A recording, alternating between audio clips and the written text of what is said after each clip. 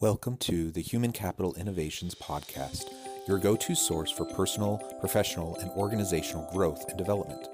We hope you tune in often for all things people management, organizational development and change, organizational leadership, and social impact related. Maximize your personal and organizational potential with Human Capital Innovations Podcast.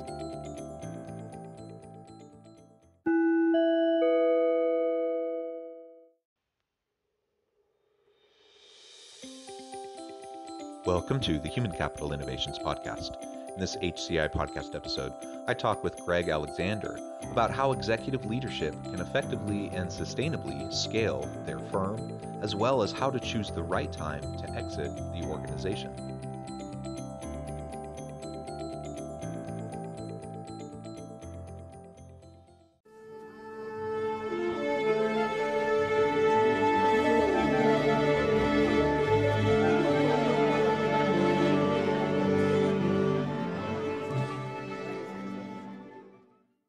Greg Alexander, welcome to the Human Capital Innovations Podcast.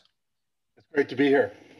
Yeah, I'm excited to have this conversation with you today. I really appreciate you joining me.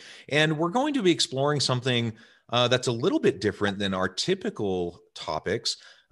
With your expertise, and I'll share your bio in just a moment, but with your expertise, we're going to be speaking about sustainably scaling businesses and then executives choosing the right time to leave the firm when that's appropriate, the exit strategy, how to go about doing that effectively. As we get started, I wanted, as we get started, I wanted to share Greg's bio with everybody. Greg Alexander is founder of Collective 54. He contributes to entrepreneurs by helping them scale and exit their firms. Greg co-founded SBI, a professional service firm, and served as CEO. Prior to SBI, Greg was an executive at EMC Corporation, a leader in the data storage industry. Really great background. Again, I'm super excited to have this conversation with you today. Before we dive on in, anything you would like to share with listeners by way of your personal background or context? The only thing I would add to that is, I think of my career in 3 chapters, and this might be helpful to those that are listening to this to see who I am and what I talk about. So chapter 1 was that of an employee. That's when I was at EMC, now Dell. I was there for 10 years. Chapter 2 was that as an entrepreneur, and that's when I had Sales Benchmark Index, which I sold in 2017, otherwise known as SBI. And that was the largest exit of its kind in the consulting business, so I'm proud of that. And the chapter I'm in right now is that as investor, private investor. And one of the companies I invested in is called Collective 54, and that's a membership organization for founders and co-founders of boutique professional services firms. So I mentioned those 3 things just to let the audience know it's kind of cradle to grave. In 3 individual chapters. So I'm in the 3rd chapter right now and plan on doing that for the rest of my career. Yeah, that's, that's really great. And maybe you can tell us just a little bit more about your current firm, the approach that you take, because I think it's a service that's very vitally needed. Yeah, so Collective 54 is a membership organization for founders of professional services firms. So what is a professional services firm? Well, according to the federal government, the industry code is 54. So that's why the name is Collective 54. So think of IT service firms, marketing agencies, consulting firms, design shops, lawyers, accountants, etc. And what they share in common is that they're a people business and they're selling and delivering their expertise in some version of the billable hour model. And that type of business has a very specific set of challenges when you're trying to scale it and someday when you're trying to sell it. So members of Collective 54 join, and it's like a mastermind group on steroids, if you're familiar with that.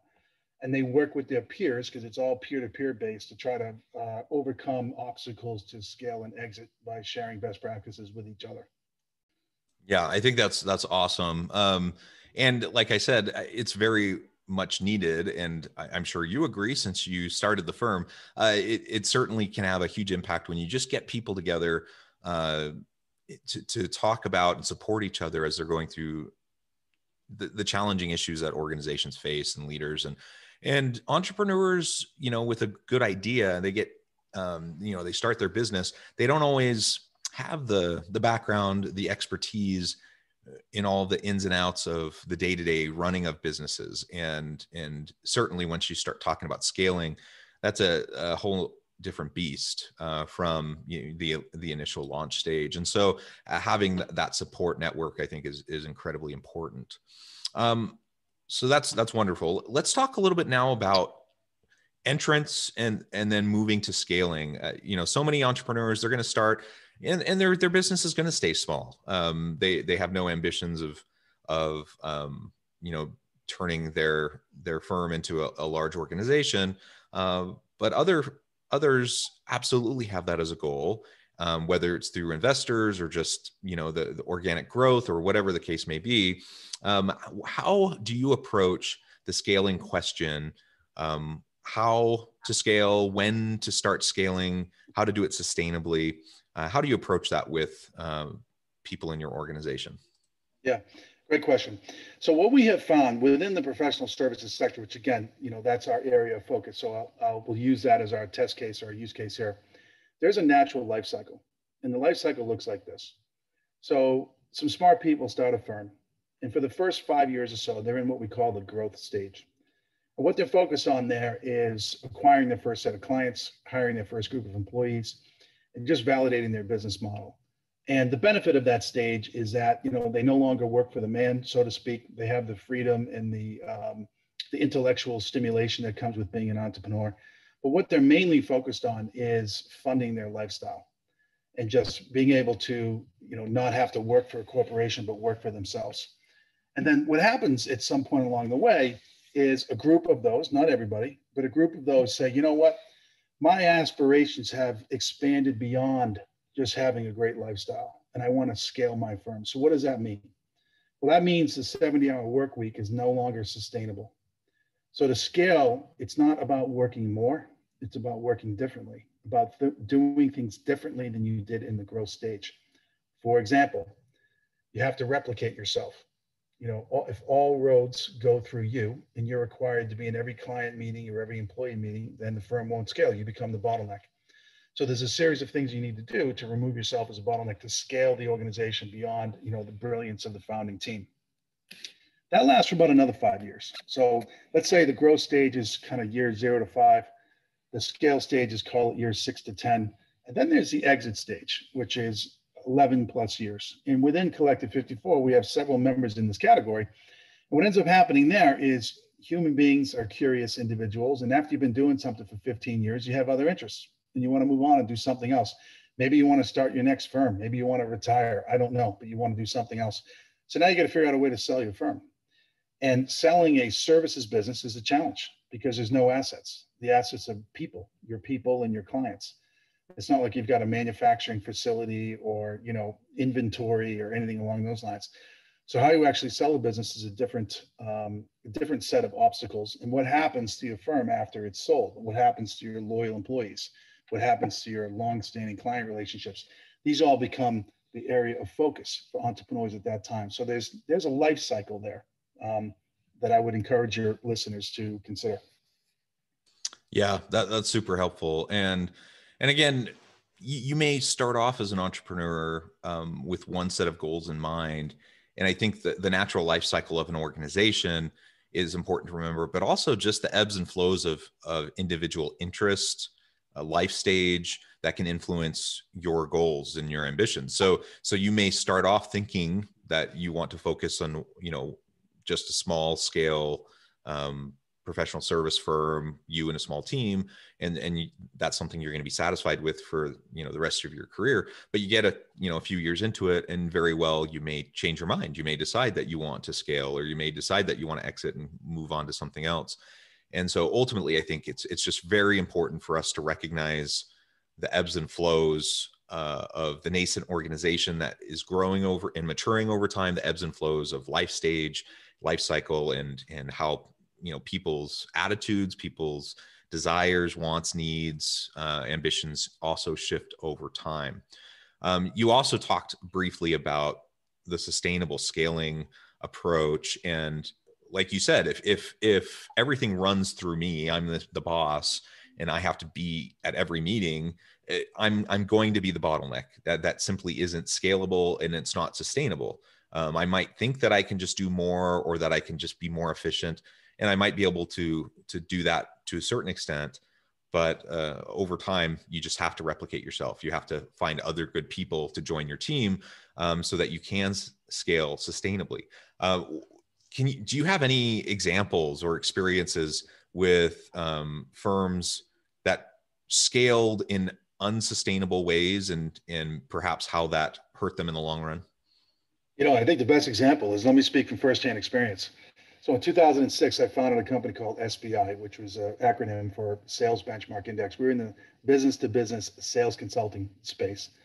And our clients hired us to help them improve the effectiveness of their sales force. And we served big companies like Hewlett Packard and Phillips 66, et cetera. And when I started the business, I was right out of central casting, the way that you described it.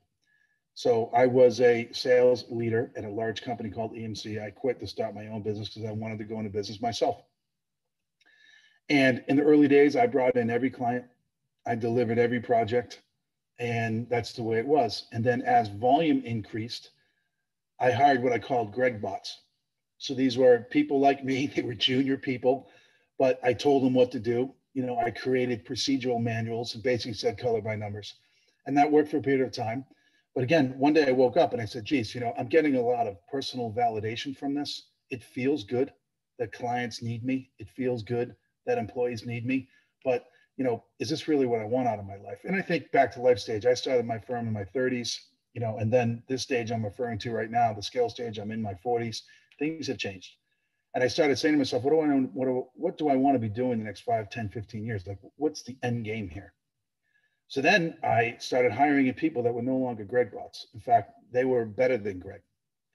And I no longer went on sales calls. So I built a commercial sales team. They could go out and sell work better than I could. And I empowered those people. We hired experienced delivery people. So people that could run projects on time, on spec, on budget, way better than I could. And we built up whole departments. We hired a back office team that handled finance and IT and HR and legal. When you're a 5-person shop, you don't need HR. When you're a 100-person shop, you do. People want to know what their career path is. It needs to be formal training programs and competencies and all this stuff. So that's what ended up happening, for me over time. Now, and it came down to, what did I want? It would have been easy for me to be one of many and just, be a solopreneur and hang my shingle and live my life. But, that wasn't what my aspirations were. But Jonathan, you brought up a really good point. When I started my firm, those were my aspirations.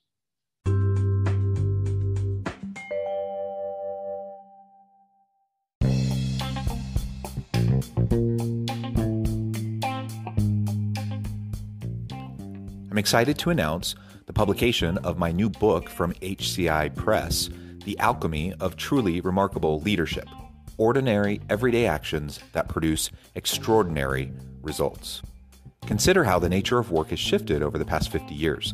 With increased globalization, rapid technological advancement, and the shift in economic composition, the average job of today looks very different than the average job of 50 years ago. What will the jobs and organizations of tomorrow look like?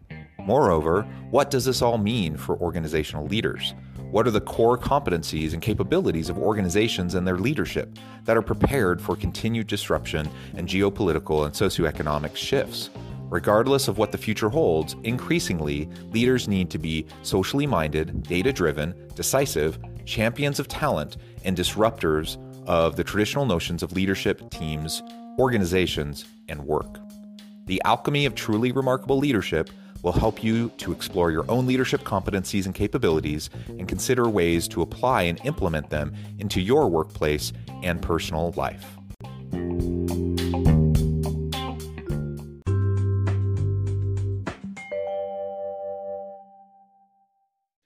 And then, I'm 3, 4, 5 years into my firm, and my aspirations expanded, my ambition expanded, because I saw the market opportunity. And I think it's great counsel that you're giving your readers is to let that happen. Don't assume that the original plan is the only plan. The original plan is going to change over time. Yeah, absolutely. And I think that's completely natural, completely normal. And, so sometimes I talk with executives who struggle with that. They struggle with those transition periods, and understandably, people like stability. People like a sense of certainty, even if it's, faux certainty. I'm not sure there's any real certainty out there, but people like to at least feel like there's some sort of stability in their life. And when you're going through these transitional stages, there can be a bit of an existential crisis that you go through. There's a reason why we talk about midlife crisis. Now, it doesn't have to be midlife. You don't have to have a midlife crisis in your 40s. It can happen in your 20s, 30s, 40s, whenever. It's really, the midlife crisis is all about these transitional periods in your life as you're seeing what you thought you wanted, what you thought you need, and all of a sudden you realize that served you for a time, it doesn't really serve you anymore. So now you have to reinvent yourself. You have to figure out what really drives you now and what's going to drive you into the future. And we all go through ebbs and flows of that. We all, shift over time, and we don't need to be scared of that. So, starting off as a solopreneur, awesome. And if that satisfies you and you want to continue that way, great.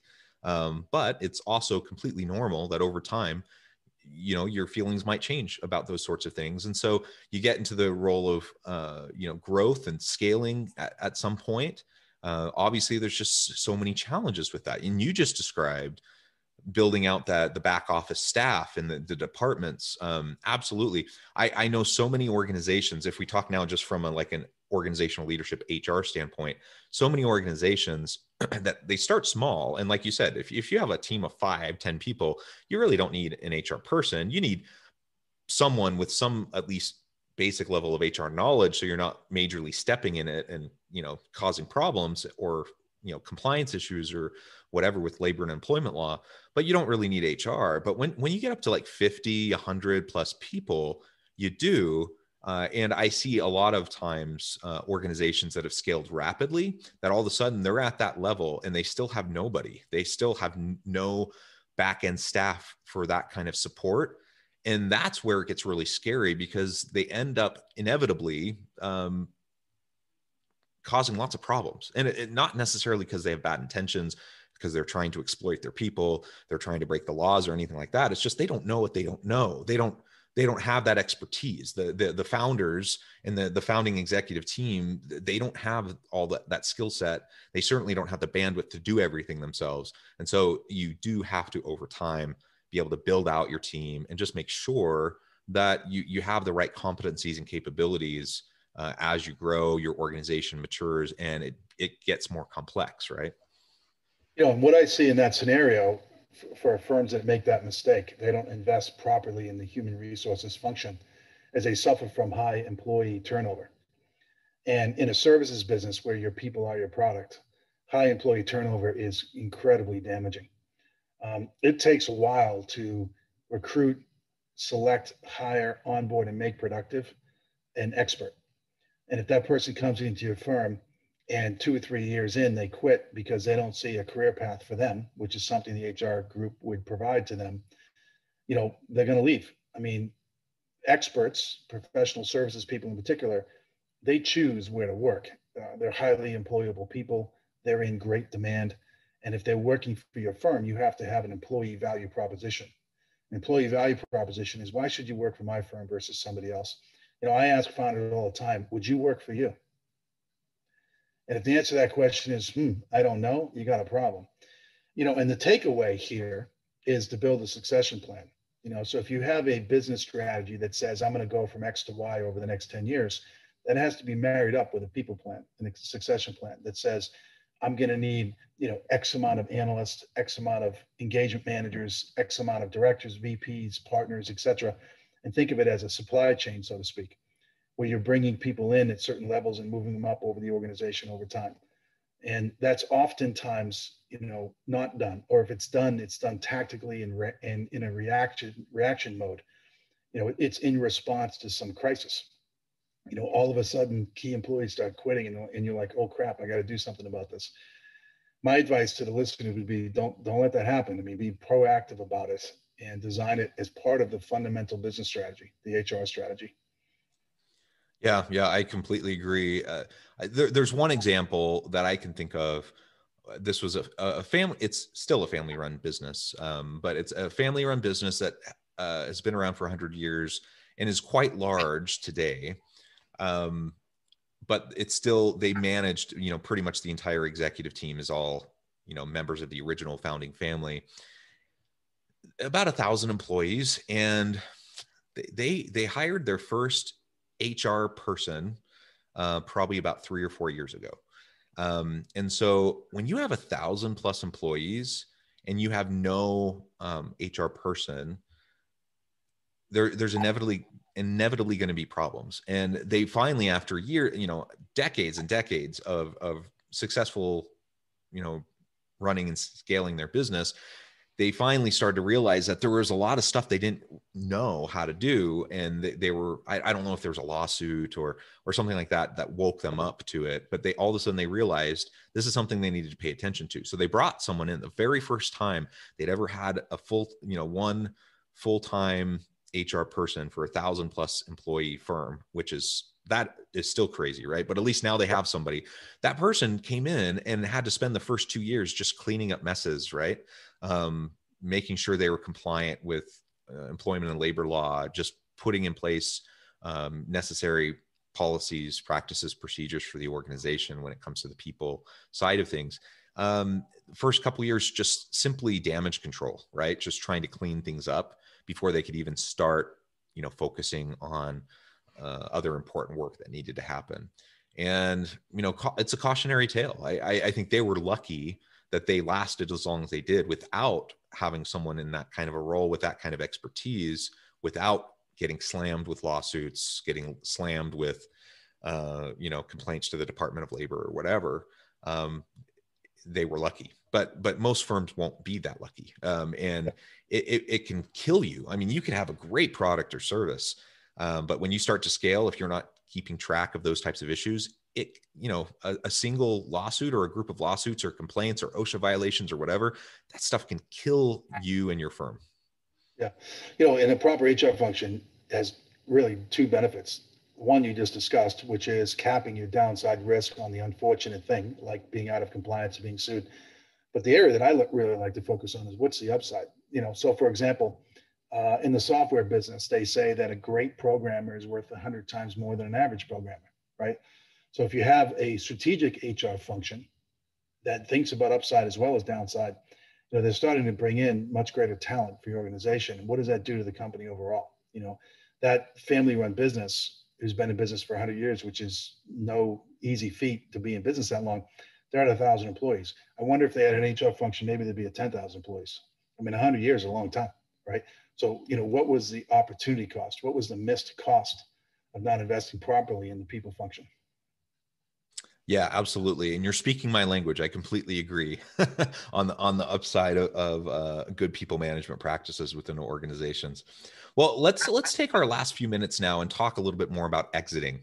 So you described the kind of organizational life cycle and the stages that you'll typically go through. And you get to a certain stage, and whether it's thinking about leaving to start another firm or retiring or whatever your goal is, there comes a time where you want to start exiting. How do you decide when that time is? When is the timing right for you? And how do you start doing that effectively so that you don't completely disrupt and dismantle all of the stuff that you've been working so hard on? Yeah. So the first thing to focus on is to make sure you have an asset someone's willing to buy. Everybody talks about exiting, but the overwhelming majority of people can't exit. And they can't exit because what they've built has no value. It has value to them. But if someone's going to buy your business, they're buying an asset, and that asset needs to be valued somehow. And if the asset is just you or a group of you, they don't need to buy you. They can hire you or the equivalent of you. So that's the very first thing, is to make sure that what you've built, somebody wants to buy. And that's a big subject. And given our time today, that could be a conversation for an entirely separate episode. But let's say, for example, that you do have something. You have, a great growth business with repeat and recurring revenue and great gross margins and net margins and patented intellectual property or intellectual capital that could be leveraged in new and exciting ways. So let's say you've done all that, which is a big if. Now the question comes down to people. Okay, so if you're selling your firm, the person who's buying you is thinking about the future, not the past. And this is a common mistake. Founders say, "Here's everything I built. Pay me X for it." Well, the people that are buying you don't care what you built. They care about the future. What they're offering you is the present value of future cash flows. So let's say you're making $1 million a year right now. They want to know that you can make 2 million, or 3 million, or 4 million, or 5 million, and they're going to pay you based on their assumptions as to what that's going to be in the future. So in terms of figuring out when to exit, which is what your question is, sometimes it's out of your control. You want to create that option for yourself by building something that can be sold. That's the first thing. And now you even have that option to explore. And then secondly, if you do have that option, you've got to think about who might want to buy you, for what price and on what terms. And that takes you to the fundamental question. And maybe this is the one thing that your listeners should take away from today's call. And that is distinguishing between what the business is worth and what the business is worth to you. And those are two different things. As an entrepreneur, you got a lot of emotional energy wrapped up in your business, and your business is worth something to you.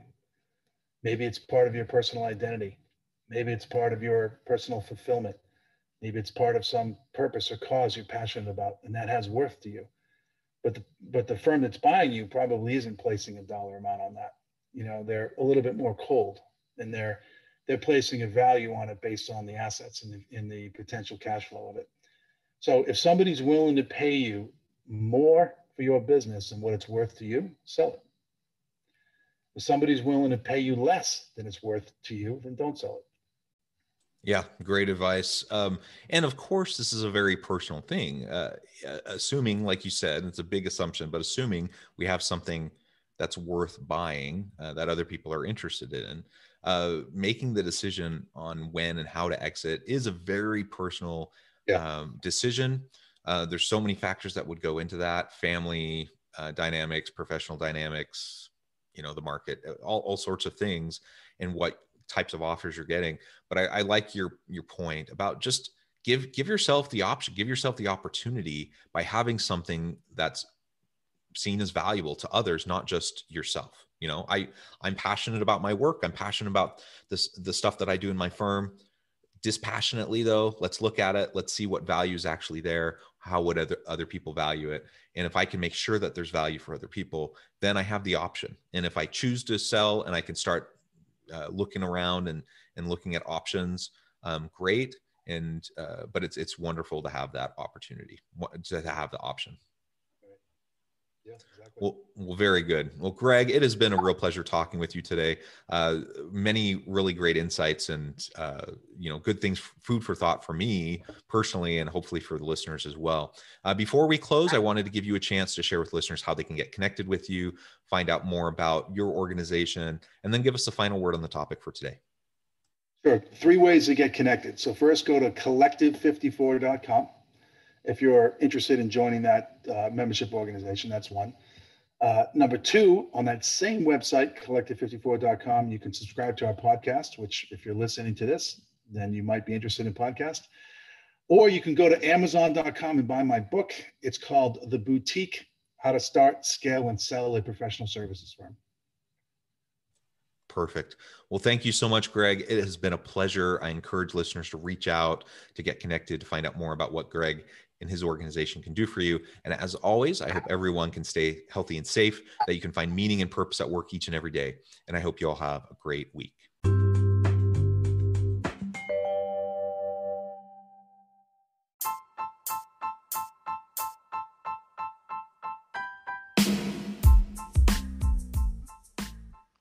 We are excited about the launch of HCI's new magazine, Human Capital Leadership. Human Capital Leadership is a free, interactive e-magazine designed to help individuals, leaders, and organizations find innovative approaches to maximize their human capital potential. We will be publishing issues quarterly in August, November, February, and May. Check out the first issue and let us know what you think.